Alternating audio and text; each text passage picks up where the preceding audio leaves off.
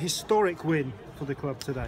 Yeah, nice. You've been talking about the record and all that. Is that what you mean? It was a great win, but as you say, a historic win as well. So I'm pleased for this group of lads that they all, we've all got our names in the record books. They got their names in the record books. 21 today, is that how the song goes? So that's nice. I had that in my head all the way along, but listen, you can't just pick up these points. You've got to go and earn them, and we had to earn it today. I thought we was magnificent in the first half, and really maybe should have had one or two more. And then of course a team like Tranmere are not going to lay down and die at their home ground. Supporters sort of get behind them when they get going, and we had to we had to defend, and we've done that all season really.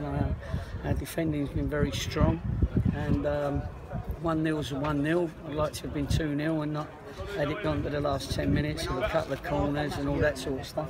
But anyway, it's a great result, great for our supporters to see another win from their team and no goals against. We say 21 today with the run of wins, but 21 goals as well for Danny Wright, and he came up trumps for you again. Yeah, he did.